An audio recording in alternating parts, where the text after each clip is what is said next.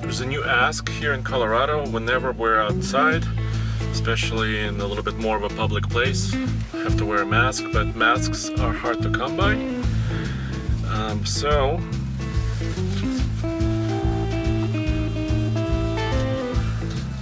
my daughter has made me this mask. Today I have a big truck and a small trailer. The truck is a new 2020 Ford F-250 heavy-duty truck with a giant gas V8 engine under the hood. And the trailer is around 5,000 pounds, carrying a Polaris RZR Pro XP. And in this video, I'm gonna put this truck on our short city fuel efficiency loop and compare it directly against the exact same test I did recently in a Jeep Mojave Gladiator truck. Why do this? Why compare a heavy-duty truck against a mid-size? Well, it's because a lot of your questions are coming in and you guys are asking us which truck is best for you. So the Mojave truck was matched pretty well to this trailer, but today I have too much truck. Let's see how it does. Under the hood here is the brand new engine that Ford is introducing in 2020. It's a 7.3 liter V8 gas engine. It's nicknamed Godzilla. They say it's basically a big block, lots of displacement, and the rating is 430 horsepower and 475 pound-feet of torque. And this is a heavy-duty truck, and it has a heavy-duty transmission. It's a 10-speed in this case. Once again, an all-new transmission, and it has every gadget known to man as far as towing is concerned.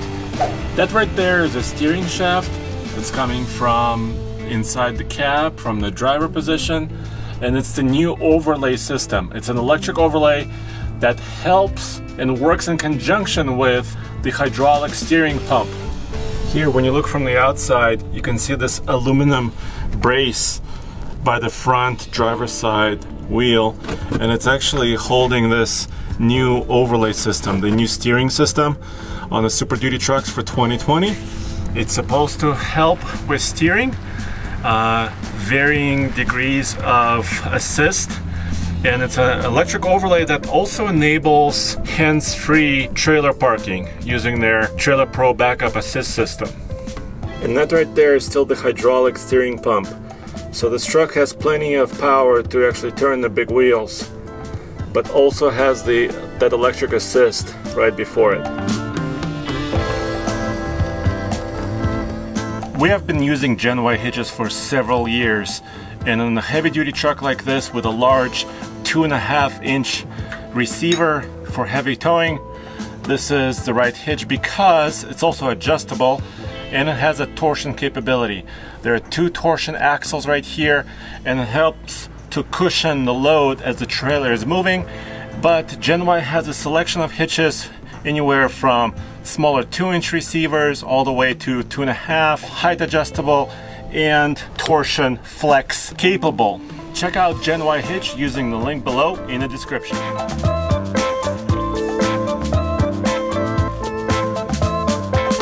The trailer I'm using today is the same. It's an 18-foot North Star iron bowl, and it has a payload capacity of around 11,000 pounds. But today I'm hauling the brand new 2020 Polaris RZR Pro XP 4-seater, which weighs around 2,000 pounds. The trailer by itself weighs around 3,000, so altogether it's about 5,000 pound load. And the weight is distributed pretty properly with about 10% tongue weight on this one. And guys, if you want to see more about this RZR Pro XP, you could also head over to the TFL Off-Road channel, where we have a couple reviews of it. And of course, Steven Elmer is doing a lot more over there, having fun in the mud and of course in the snow as well.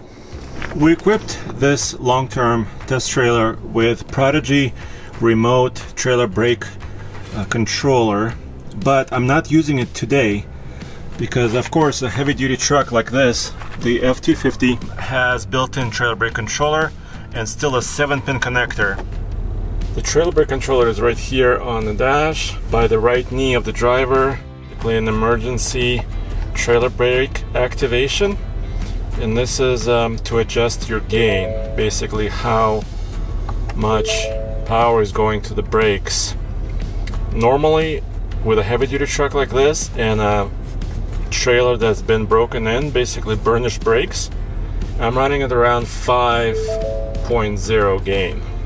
These days, manufacturers are making it very easy for us to know exactly how capable the truck is. For example, this 2.5-inch hitch on the F-250 is labeled at 15,200 pounds maximum capability, but I know from the spec sheets that the truck is capable of 14,700 pounds, and I found it using the towing guide that Ford provides.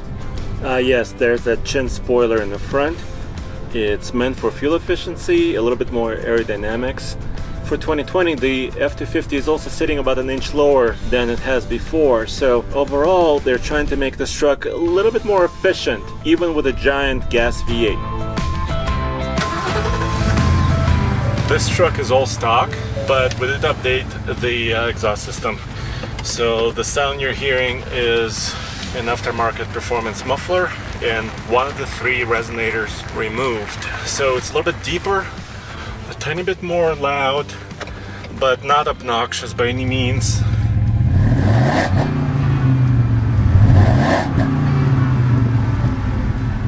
We recently got a great question at our alias ask@tfltruck.com, and the question was, do I have to use tow haul mode when towing? So basically the usual answer is yes. This particular owner had a heavy-duty Ram truck and was towing about 1,500 pounds. So I would say yes if you're doing city driving, stop and go, or mountainous driving, for sure.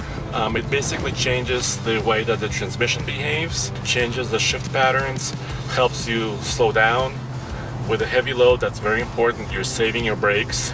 But also, if you're towing very, very light weight and you're not stopping, let's say you're going down the highway from here to Albuquerque, 500 miles, do you need tow haul mode with that much load? Usually not, because at higher speeds, the transmission is acting the same way.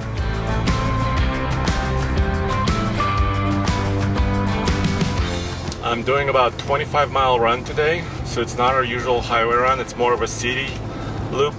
Of course, I'm filming by myself. We are practicing social distancing and trying to be very careful, very precise. All right, let's get some fuel and do the loop. All right,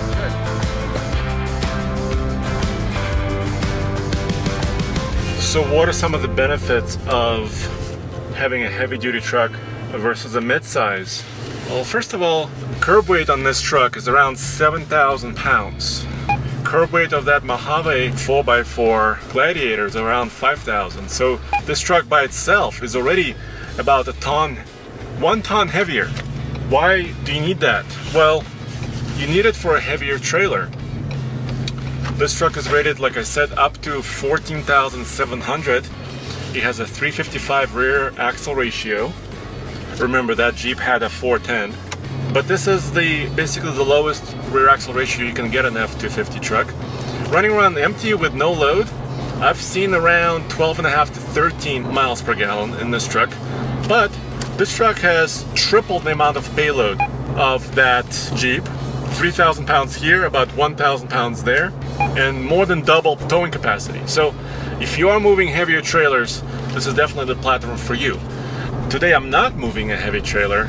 Pretty low slung Razor behind me, so that's why I'm doing this video, to figure out how a heavy duty truck handles. The number to beat is about 12 miles per gallon. That's the number I got in the Jeep.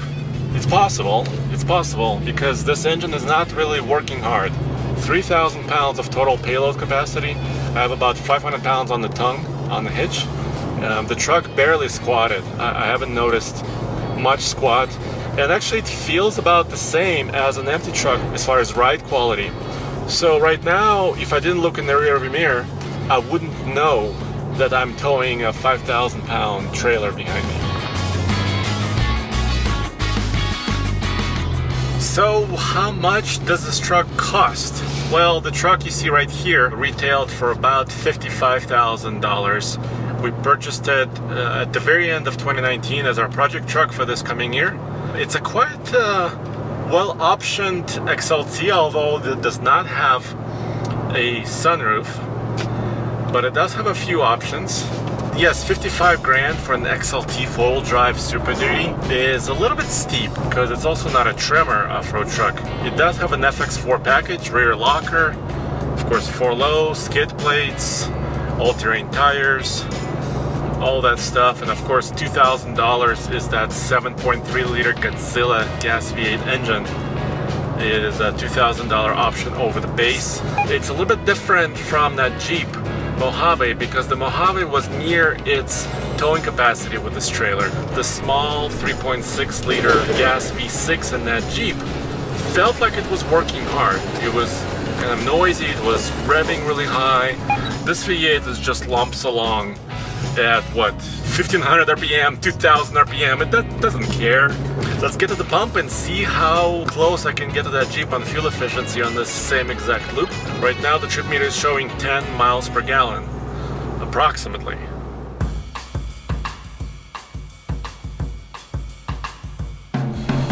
Okay, let's try this. 24 miles divided by 2.457 equals 9.8.